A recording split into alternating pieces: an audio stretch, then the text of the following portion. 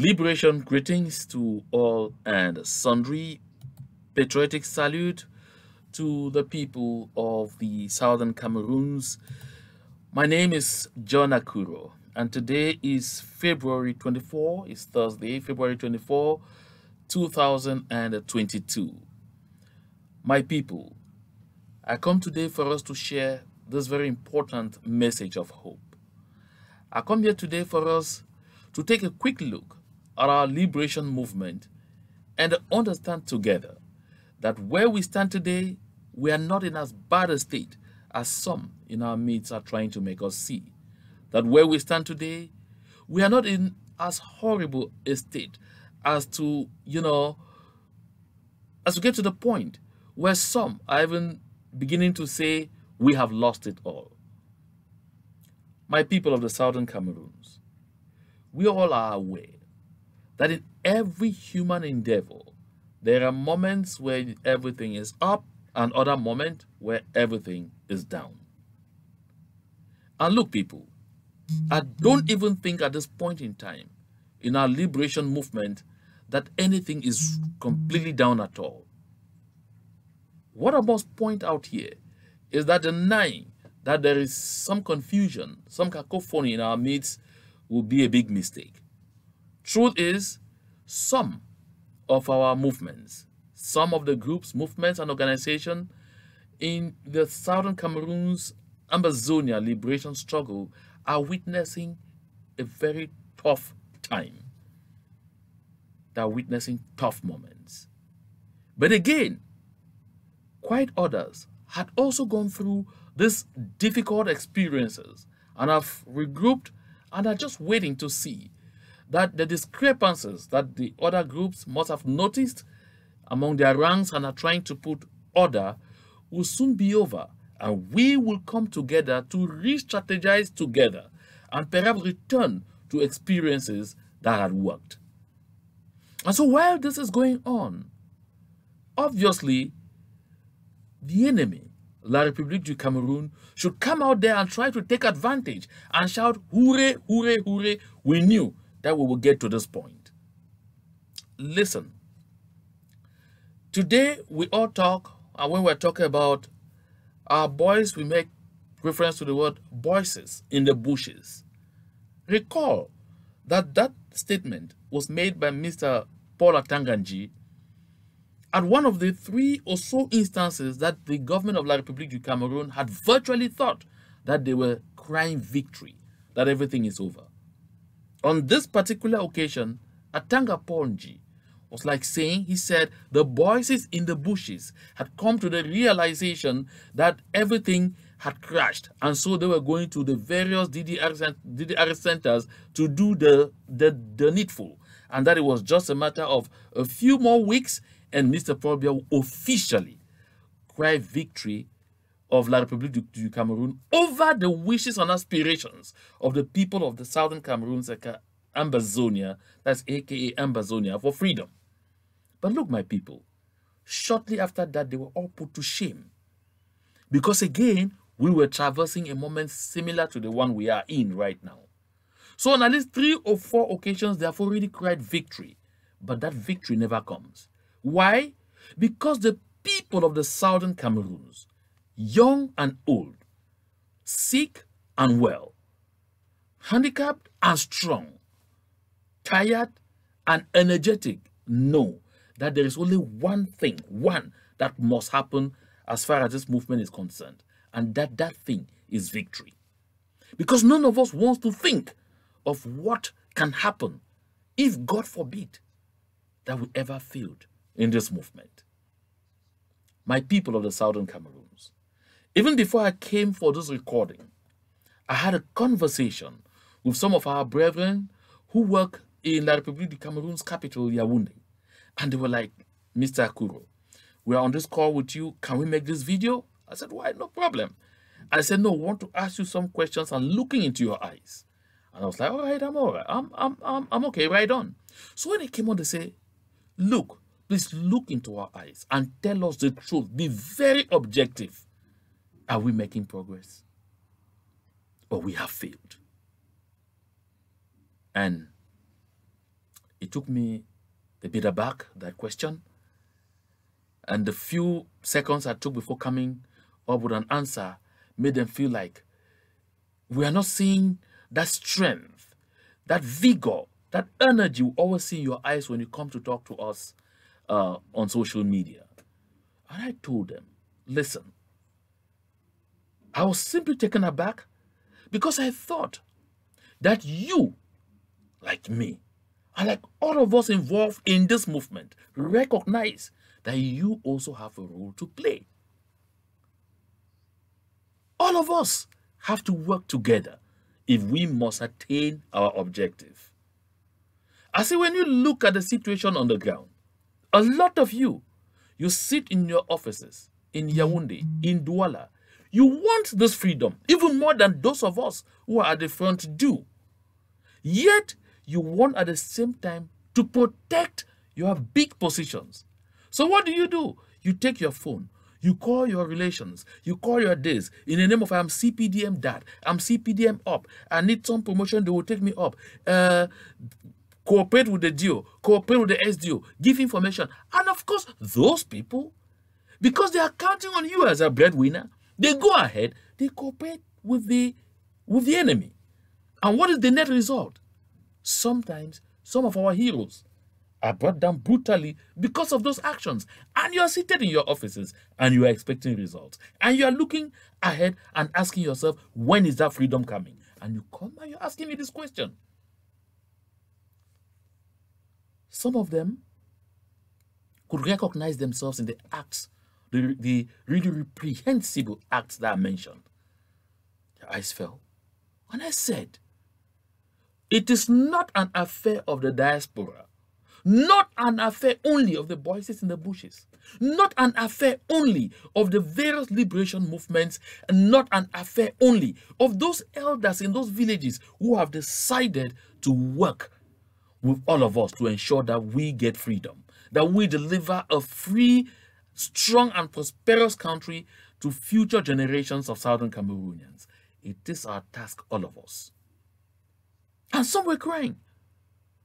We go from meeting to meeting, they continue to disdain us. They continue to maltreat us. They continue to, and I say this, anytime you settle for less than you deserve, you will end up with even less than you settled for. I take us back to this, because this is an example. We all discussed this with them, and some of them even shed tears. I said, remember, Okalia Bilai Bernal, this month of February, like he did 3 years ago, threatened the chiefs in the southwest, threatened them, and even had the guts to remind them that 3 years ago, I told you, you must come, stand in front, march on 11 February, that they call you the night, the day of chiefs, march with the population of your village behind you. And you people joked, and I did nothing. Our back didn't bite. But this time, if you dare me, of course, we have the power to dethrone you, to take it off away from you. Why? Because La Republique's colonial administration, because of their disregard for our traditional institution, come across with that thought, with that imagination, that they are the ones who pick our leaders, who pick our traditional rulers. But the truth is, our custom is rooted in the fact that the people pick their traditional rulers. And this follows a lineage, a family lineage, from which they will come one after the other. So the power of the various forms and chiefs should come from the people and not from the administration. And so when they go ahead now, categorize you, put you on a salary, because you clamor for it, put you on all of those pecuniary advantages, they transform you into an auxiliary of the local administration. And so they now tell themselves that they have the power to make and unmake you. This happens only when you decide to settle for less than you deserve, and you end up with far less than you settled for, and in some cases with even nothing more. La République du Cameroon is not relenting in its effort to complete its assimilation project because of people like you. That's what I told them. So my people of the Southern Cameroons, I'm saying this because I want to draw the attention of all of us on the territory. Those of you who are asking yourself this question, are we finished? Have we been crushed? Is it that we can't rise again, or has everything ended? Ask yourself, what am I doing to ensure that this liberation movement continues to be strong? I said earlier, this is not only an affair of the various groups, movements, and organizations involved in this liberation movement. It is not only an affair of the Amber Boys. It is not only an affair of, those chiefs, those brothers and sisters, those elders who have decided to stand on the right side of history. It is our affair, all of us. Everyone has to be involved. Everyone. And let me put this very clearly. When we decide to be blinded to the fact that we are dealing with a colonial administration that believes only in divide and rule, in bribery and corruption, that rather than resolve a problem, they will spend all the money they ever have to bribe their way out of it. When we have a clear understanding of this, and we still go ahead to allow ourselves to be used in some circumstances, it pains. It pains.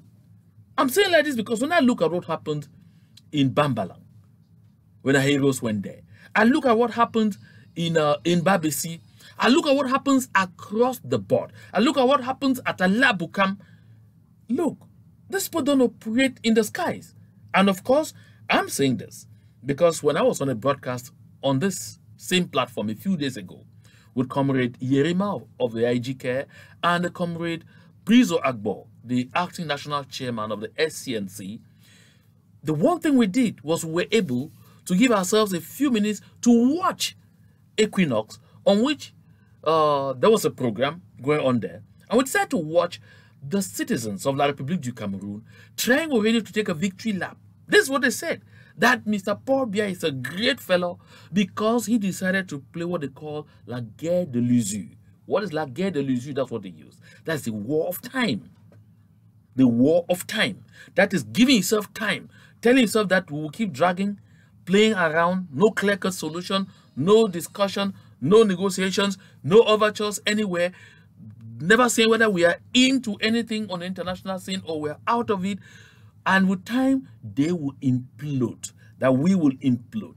And when we implode, we will begin to fight ourselves. And of course, all they will need to do is just come and polish up and then, and maintain us in slavery and servitude perpetually. So according to them, they have already attained that level. According to them, they got us now exactly where they expected to get us.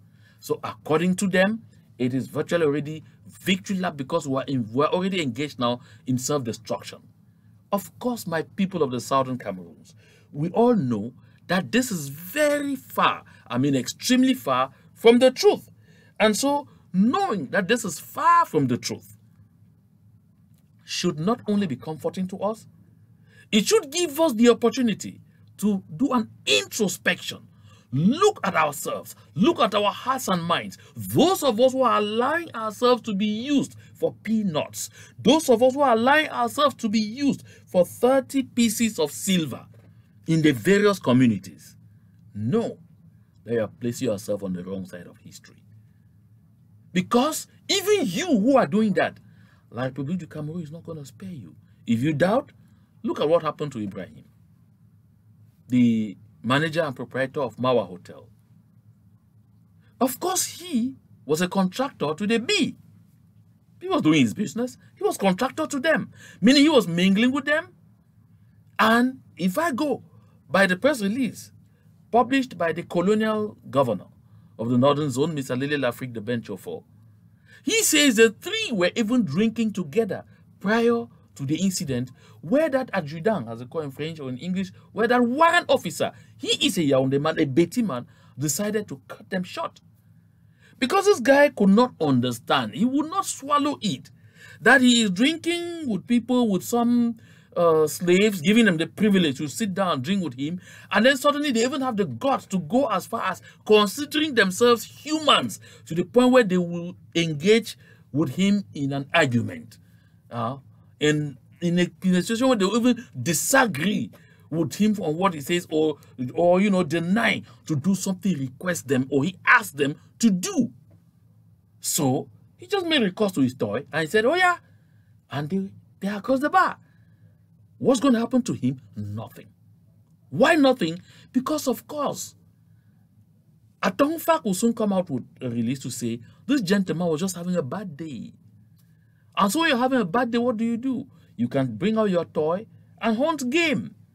Of course, he was just hunting game to please himself on a bad day. Because the lives of Southern Cameroonians don't matter. Not even the lives of those who are collaborating with La République du Cameroon. Not even the lives of those who are collaborating with their bees, with their various battalions here and there. No, they don't matter. Once you have outlived your usefulness, they dump you. Of course, we have seen them dump the fun of Bambalang.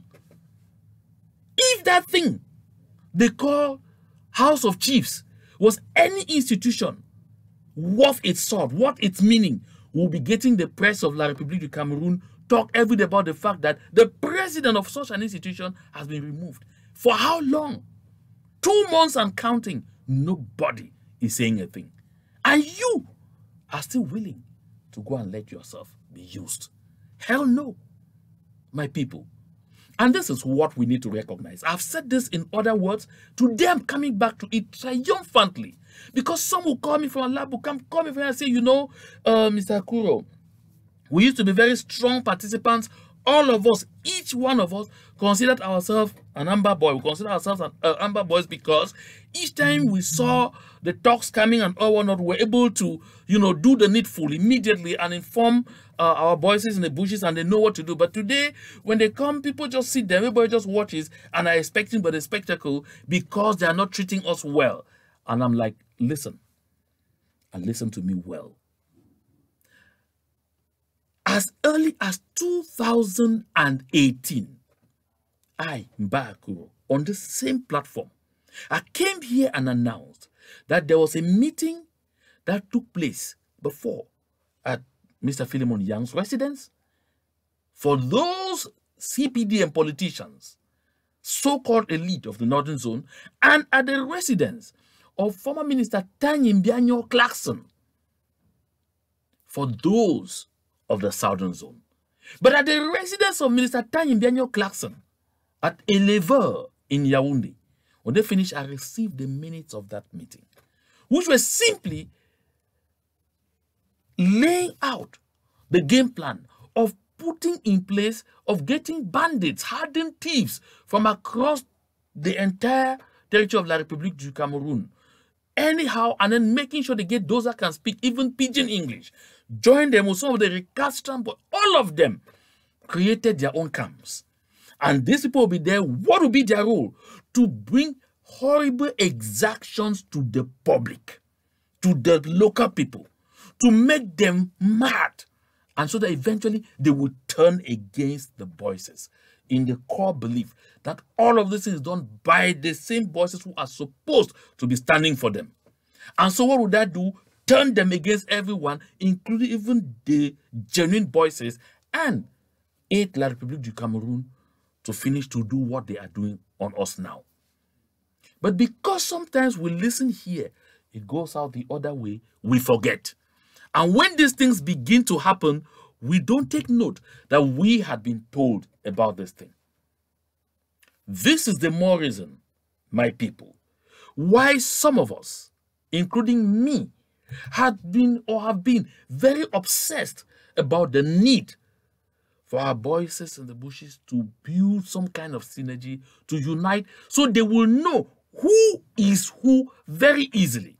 So they can, while working together in unison, calling each other and collaborating and exchanging, they will be able to unearth, to unmask all of these planted apparatchiks here and there with the sole intention of muddying the waters for us and of making us begin to hate our own very liberation movement, begin to hate our own very aspirations, begin to hate our own very quest for freedom. Because we want to bring us to that point where we start saying, it seems we're even better to stay on with La République du Cameroon than what we are living through or witnessing now. My people, anytime you pick your phone to call the enemy against your kind, know that you are playing exactly the card they expect you to play. When it comes to your turn, they won't even think twice. They may not even recognize you. Of course, the gentleman, that Betty guy, who was simply having his bad day, and opened fire on Ibrahim and his friend,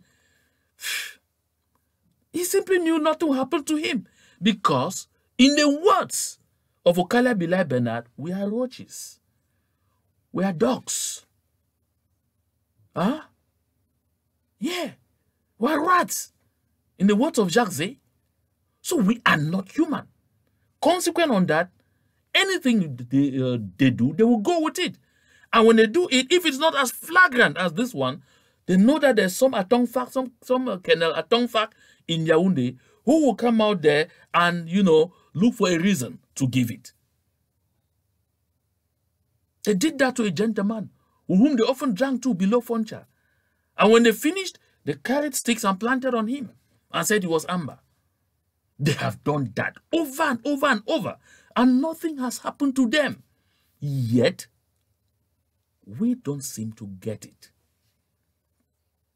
Now, my people, today, as I'm talking, is the day of the interment of Barrister Kemende. Now, Barrister Kemende is today being lowered, and the same authorities that did everything to make sure they cut his life short because of the things he was saying and doing, because of his thought pattern, today are pretending that they want to give him a befitting burial, until they're even shutting down some areas of the city of Bamenda. After they have staged something to make it seem an open and closed case, that those who cut short the life of Barrister Kemende were already also rewarded and sent to hell. We are yet to hear a single word from those they claimed did not die and were taken alive. That I think whether they say about 1 or 2. Listen, my people. Let us face facts and be very clear about this. The Bokom filling station that these people claim that the guys who took away Barrister Kemende and his car and finished him and dumped him and went with his car, came back with his very car to rob at that station. The entire area is heavily protected, heavily militarized. How could they imagine that they would drive that car, that same car? They didn't change the color, they didn't change anything. All they did was simply remove the number plate. They'll be able to get there and operate the way they operated and go scot-free. If you don't understand La République du Cameroon, something is wrong with you. Ever since the demise of Barrister Kemende, that government made no statement until this day when they made this setup. These are other young men that they definitely set up, did everything, gave them back this vehicle. Take it. How did these guys pass with this vehicle all the control points leading to this filling station? They, of course, set them up, put them there, go there and do this thing. Unknowingly, unsuspectingly, they come in and they believe they are operating with their accomplices, the talks of Mr. Biya, and of course they will come in there to the scene, waste them, and then give the impression that these were the ambers who came. Finally, who of those whose lives was cut short was actually identified as belonging to any of the amber camps, to any of the amber groups? Not one. Why have people not asked themselves this question? Has anybody asked himself the question as to why is it that these particular amber boys have not been identified as belonging to any of the known amber camps in the city of Bamenda? So they just fell. These are ambers who just fell from the skies. Just fell like that. Boop, boop, boop. And then they were taken off and none of them has been recognized, identified, or anything. And no group has identified any of them as belonging to their group. Of course, they just wanted to create a situation of an open and closed case. But we are not fooled. Because as I said earlier, the result of the autopsy made clear Barrister Kemende was not shot, he was stabbed. And this should be clear in everybody's mind.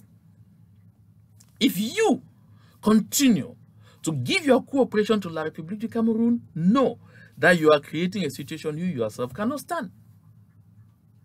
Now, while all this was going on, I was looking at what is operating within La République du Cameroon. And of course, there is massive confusion in the place there. So a headline like this one should be that kind of headline that sends shock waves through your spines. That you should look at, understand, and tell yourself that not even you, who is standing and calling yourself CPDM or whatever, have there and calling them, wait, chef, oui, j'ai vu, you can't even speak the French, you'll be breaking, j'ai vu, elle est passée comme ça, and all of those things. Then you go and collect 10,000. The next day, you will sit down and be drinking with them, and this is how it's going to end for you. And you know, nothing will happen to any of them shy of some very slight regrets. That is the most, my people, that can happen. So let us always be clear whenever we find ourselves locked in situations like this, that it is always better to stand with your people, whatever the circumstances. La République du Cameroon itself is in some kind of turmoil. Tomorrow you will not even be able to find a foothold there yourself.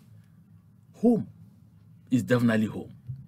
If they can do this to their people, look at this gentleman, a teacher. Would this paper in front of him say he has worked for 10 good years? I mean 10 good years with no pay.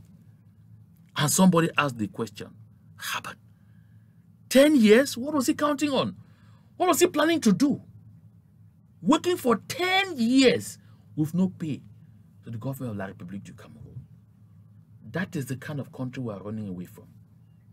Yet that is the kind of country some of you are working so hard.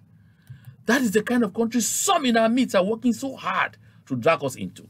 A country where teachers get up and say, we are disgruntled, we are angry, our working situations are so bad, we don't get good pay, we don't have, when I talk here about the financial woes of La République du Cameroon, people think it's a lie. The teachers are saying, for at least 4 years today, they have not had the normal increments that should come every 2 years passed on their pay packages. They have not had family allowance treated onto their pay packages. Those who are appointed don't have the necessary allowance imputed on their pay packages. Nothing is happening. Why? Because there is no money.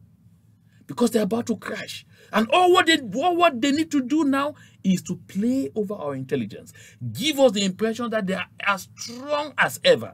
And what does that do? It rattles some in our midst. You begin to disbelieve in our ability to attain our objective. And at the end of the day, you begin to cooperate with them because you say, better perhaps we'll go back. Back to slavery? The children of Israel thought so too. But going back wasn't the best thing to do. And they forged on. We have to forge on as a people, my people of the southern Cameroons. We have to forge on. The Malays on the other side is strong. I bet you very, very, very strong. And while it is going on, some interesting thing is happening. And why is that interesting thing happening? Because everyone is on the wait. You know, in La République du Cameroon, life gravitates around appointments. Right now, since after the AFCON, the news of ministerial shake-up has been sounding louder and louder and louder. And every sector of the country, life is actually coming to a standstill as everyone battles to make sure that they have a place in that new government. That is why you must have heard that some people from southern Cameroons, they call Northwest, that their presidents, the Association of Presidents of CPDM section presidents, came together. When I met the Prime Minister of La République du Cameroon, John Gute, the marionette Prime Minister, who cannot even be allowed to go represent the country when the president is absent, at a summit of heads of state of the EU and the African Union in France. To the point where it is a Secretary General at the presidency who normally is not part of the larger government. He is in the cabinet of the President of the Republic, not part of the government. Oh, he is the one who went, not the marionette prime minister who has been shelved. And these are the things that make me constantly repeat to our people that whenever you settle for less than you deserve, you end up with less than you settled for. I will repeat this over and over until it begins to sink into our fabrics. That this is a mantra we must hold close to our minds, because there is nothing as true as it. So it came to pass that they went, met Chief John Gute, and told him, listen, this is our motion to Mr. Paul Biya. We want Mr. Paul Biya to be our presidential candidate at the 2025 presidential election. Hey, did you hear that? Clean the wax off your ears. So I take this over. I am saying these people who say they are presidents of CPDM sections in the place they call Northwest went to the Prime Minister of La République du Cameroon, whom they claim is head of government, Chief John Gute, and told him, gave him a memo to transmit to Mr. Paul Biya to say they want him to be their candidate at the presidential election of 2025. Paul Biya purportedly celebrated his 89th birthday on the 13th of February. That is only 11 days ago. They say 89th because that is the official age. Of course, we all know it definitely may be more. And so in 2025, Mr. Paul Biya will be 92. 92. If anyone saw the images we saw at the Olympic Stadium on the day of the final or throughout the AFCON, the 2 moments he went to the field, everyone saw vegetable. Until the economist, Dieudonné Essomba of La République du Cameroon, is today being grilled because he made a statement of fact that the image that he saw of Paul Biya was a disgrace to the Republic of Cameroon. Yet, this is a person, these guys came, put themselves together and said they want him to be their candidate at the 2025 presidential election. How hilarious! Of course, that is how La République du Cameroon operates. And that is the monarchical setup we are struggling to depart from. Just take a look at this. It tells you, there's a nation in suspense as Biya delays actions on hot files. Guardian Post is simply holding himself from saying action on ministerial shake-up. That country breathes, eats, and only turns around ministerial movements, around cabinet shake-ups and things like that. So, while La République du Cameroon is caught up in this kind of situation, my people, it is time for us to hold ourselves together wherever we are, hold our hands together and play our roles. Don't transform yourself into an informant to the colonial administration against your own people in exchange of some peanuts. Anytime you want to do this, ask yourself what happened to Judas Iscariot. He himself couldn't stand it. What he saw being unleashed on our Lord Jesus Christ because of his action of sale, because of his action of betrayal. He couldn't stand it. He couldn't. Do you think you can stand it? If you can, okay, go ahead. Don't take the excuse that, no, they did this to me, they did that to my family member, they did this to my uncle, they did this to my auntie, because I had explained here amply just how our mates, our ranks were infiltrated. And by doing these actions, those who came in just for it succeeded at least in derailing some of our genuine amber voices in the bushes. And so they too could find themselves doing some of these kind of things. But that is not an excuse for us to dump what we hold so dear to our hearts. So while la République du Cameroon sits down to talk about la guerre de l'usure, we should be reasoning seriously in our various localities. This message is particularly addressed to the people in the various LGAs, counties, villages, and all of the southern Cameroons. Those of you who are allowing yourself to be used, desist. Turn back. It's not late. Be back on the right side of history. Stand with your people. Nothing should shaken your faith, your belief, and your trust in this liberation movement. Whatever the circumstances, we will put our acts together and we will be able to overcome. This is the message I intended to share with all and sundry today. To God be the glory.